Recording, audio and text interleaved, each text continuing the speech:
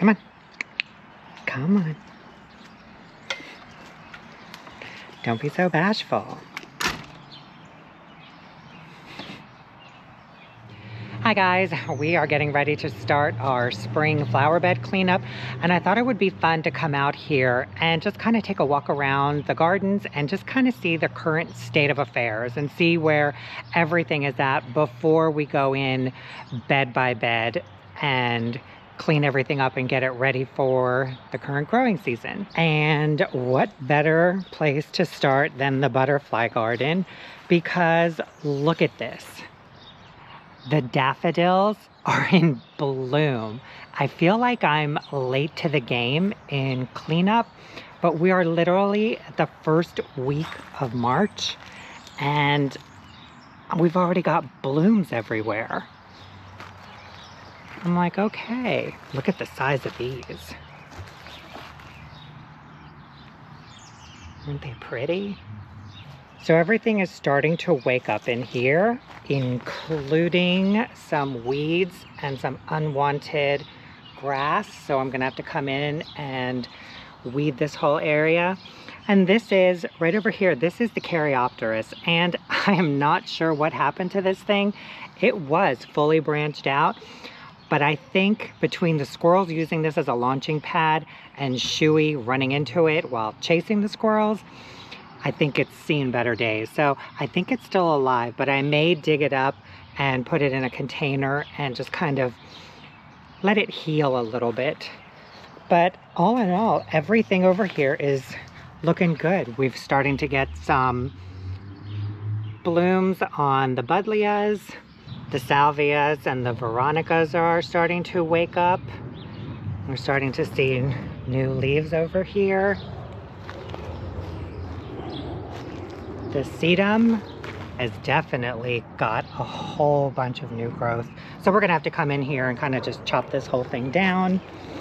I've got quite a few weeds popping up in here. Like, these honestly are so annoying, but they're so easy to kind of pull. You kind of just got to make sure you get the root. Hydrangea is looking good. The Pugster Blue Buddleias are looking good. Shasta daisies probably need a good cleanup. Some of these leaves are just scraggly. And then just kind of get rid of a lot of the leaves and some of the mulch in here, because this is pine bark mulch, but I'm not sure what happened with this batch last year. But we have a lot of big wood chips left all throughout here. Clean up all the leaves and show the rock border again. Look at all these daffodil buds coming up. So pretty. I guess I better get rid of that. The sweet spires haven't broken dormancy yet. They're just kind of hanging out here. And we're right over here at the end of the butterfly garden and the beginning of the swale. And this is the area that we started planting our mixed border hedge. And this is going to be, honestly, the death of me.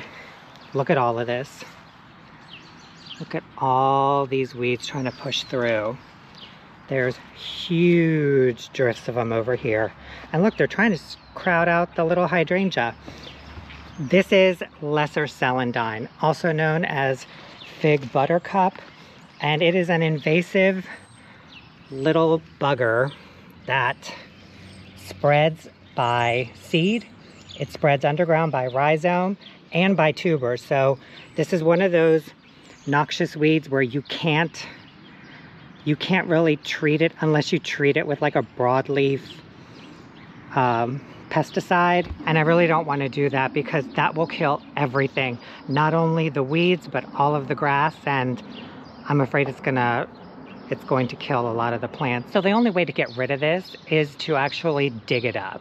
If you don't want to go the systemic route with the pesticides, the only thing you can do is dig it up. And I think that's what I'm going to try and attempt little by little. I'll probably come out here with some music and set up a camera and just take my trowel and just kind of dig each weed up and then kind of backfill it with some fresh topsoil. But I kind of want to just see how far I can get, because this stuff is just starting to take over, and it's popping up in random places in the lawn as well. And you can see, like, it is a thick, dense mat. It grows sideways, it grows up, and it's just a pain, you guys. Anyways, okay, so we've got the emerald green arborvitae, the little lime hydrangeas, a little globe arborvitae over here. It's got a little winter burn on it, but you can see right inside it's got some fresh growth kicking in.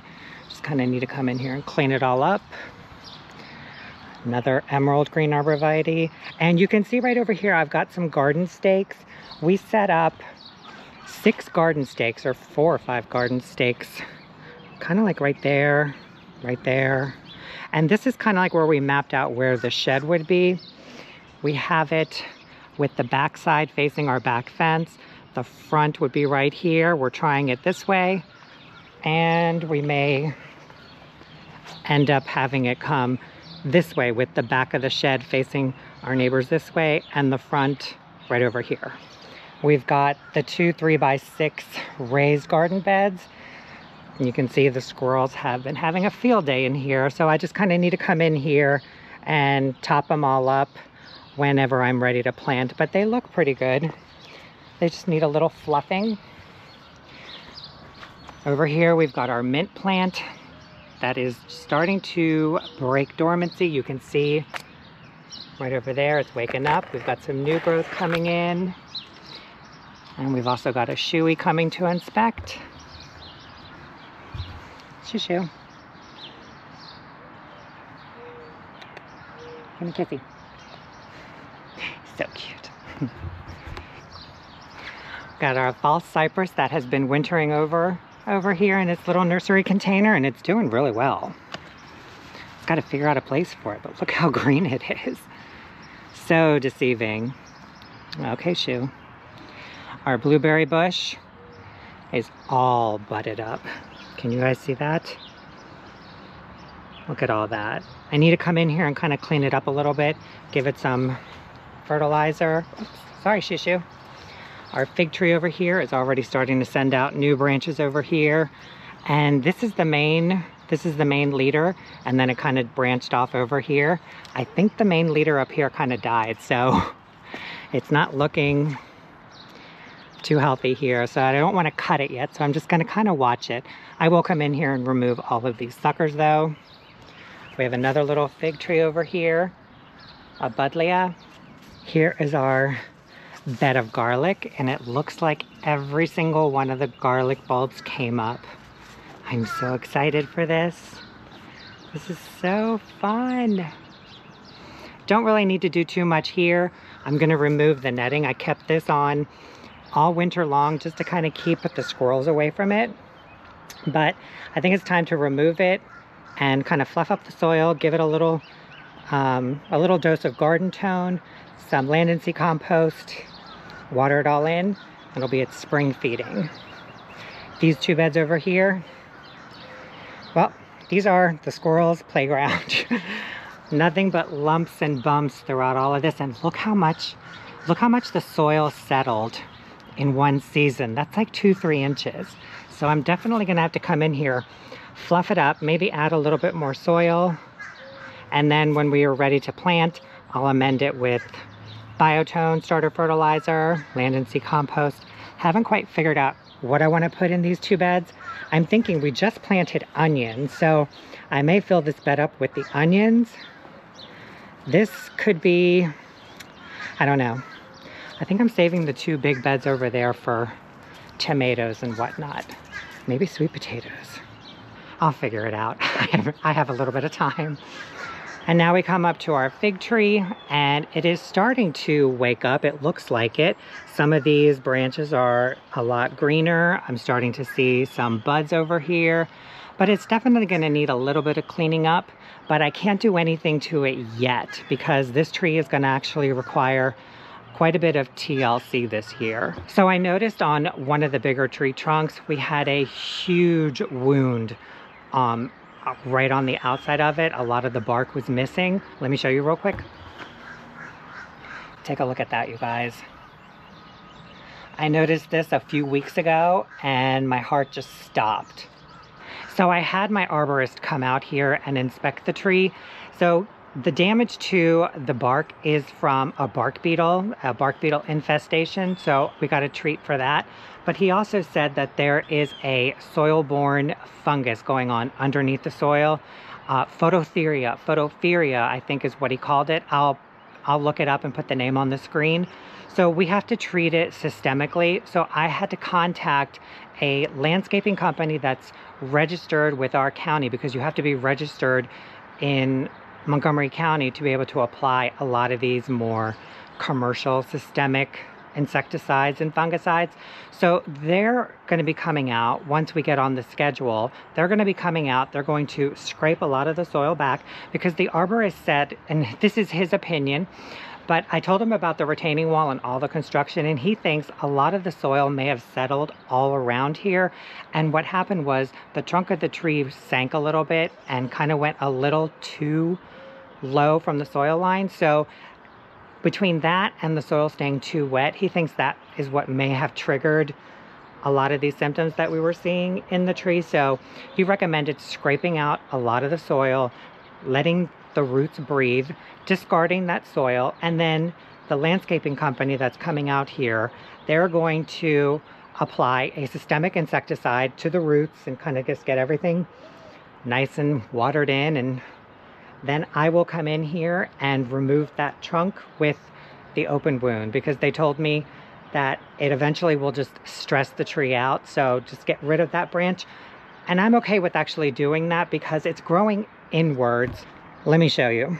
So this is the branch that they want me to remove. So I'm going to take it all the way down to here, and it's growing in towards the center of the tree. So by eliminating this whole branch and this, it'll open up a lot more for airflow and light, because this thing got so full over last season. Like the interior, we couldn't see any sunlight getting through. So I think between all of the rain and the lack of sunlight, this whole area just stayed too moist. And I think you can kind of still see, like right around the trunk area.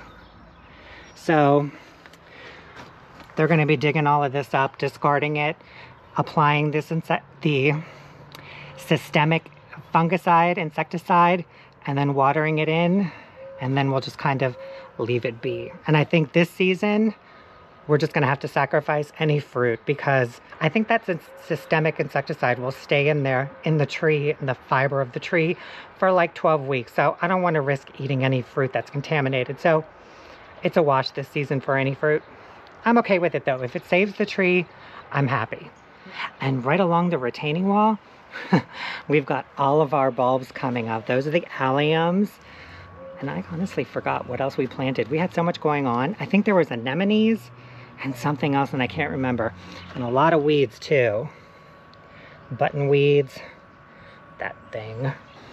I think I'm gonna have to come in with some plastic edging and get a strip of it going on in here, because I can see some of the grass is trying to scooch in here. Some of it is from a lot of the seed that they put down last year. The rain washed it away, but I kind of want to keep it as defined as I can. Okay, let's go to the front yard now.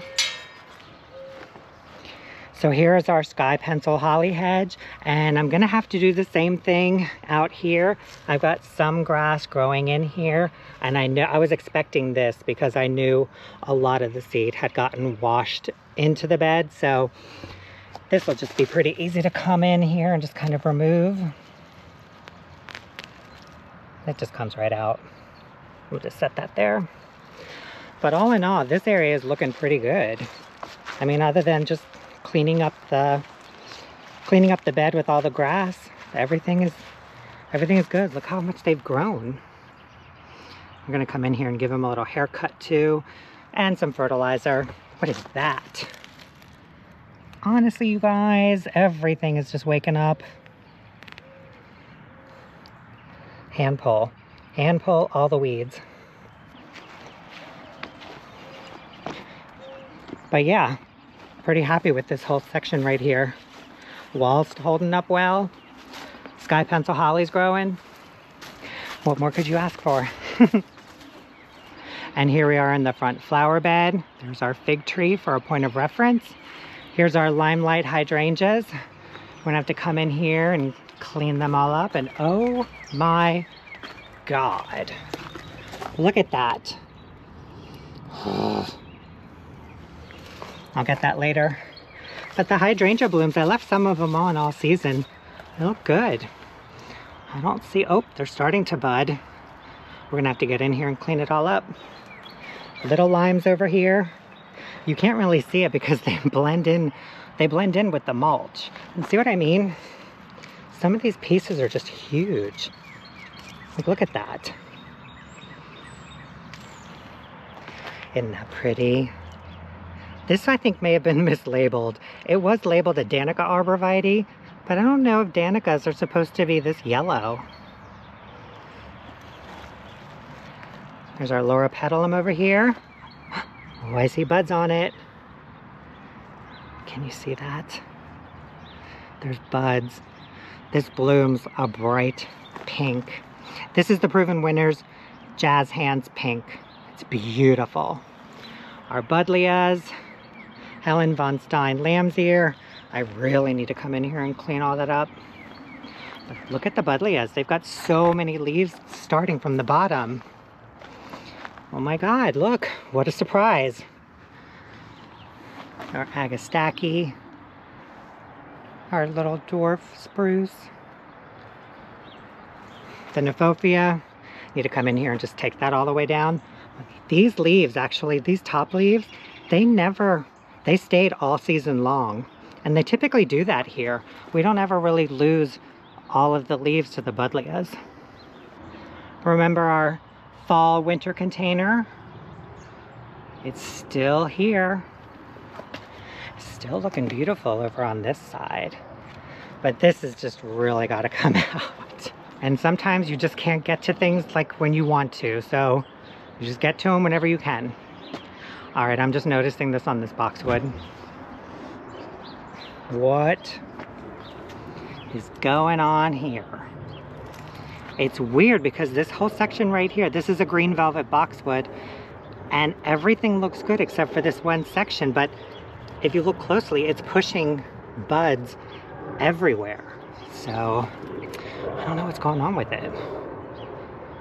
So we're in the other front flower bed. Here is my Buddleia that has been wintering over in its nursery container up here. And it is starting to push out some new leaves. We're gonna have to come in here and take a lot of these old blooms out. The Scentlandias are looking good. This is supposed to be deciduous, but it's held on to a lot of its leaves. So this will be fun to kind of see what it does this year. It'll actually be fun to see what everything does after being in the ground for a whole year. Our dwarf euonymus is looking good. Sky pencil holly is looking good. More Kniphofia and Bobo hydrangeas that we have to cut back. I don't see any blooms on these. Some more Buddleias.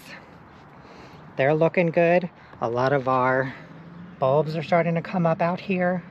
I think we had anemones and I can't remember what else we have. Our dwarf Colorado blue spruce is looking good. Everything just kind of needs to be cleaned up and fertilized. More boxwoods, Scentlandias. Our golden emerald arborvitae. More Kniphophias over here that are in this serious need of a cutback because they're already pushing new growth over here too. Another dwarf euonymus. And we end up at the front gate with the arborvitae hedge. And they're looking good. They have a little bit of winter burn, kind of, not winter burn, but they definitely have their little winter color on their tips. But for the most part, they're looking really good. I need to come in here and kind of remove a lot of this mulch because I had the brilliant idea last year of trying to help shade out some of this. Hi. I had the brilliant idea of trying to shade out some of the grass in the hopes of making the ring around the arborvitaes bigger, and apparently the grass was like, nope, not happening. So I just need to kind of come in here, scrape all the mulch out, and just kind of redefine the rings a little bit. But It's looking pretty good. On the other side, we have our green velvet boxwood hedge, looking beautiful. This is such a low maintenance hedge, and it just goes all the way around. A couple of these get hit with the morning sun, and they've got their new growth coming up. And we continue with the arborvitae hedge. And I can't really tell if they've put on any significant growth. I see them all the time. So they kind of look the same size to me. And we end up right where we started, in front of the butterfly garden. And I'm really happy that I had a few minutes, or that I took a few minutes to kind of walk around here and just kind of take a good long look at everything. That way, when I come in to do spring cleanup, I have a better idea of the points and the areas that I need to hit a little bit harder and focus on. And that, I think that just, for me, gives me, kind of makes me feel a little better and gives me a little advantage over, you know, like all of those weeds that I'm gonna have to tackle one day, but I'm up for the challenge. Anyways, guys, thank you so much for watching this video. I hope you enjoyed it, and we'll see you in the next one. Have a great day. Bye.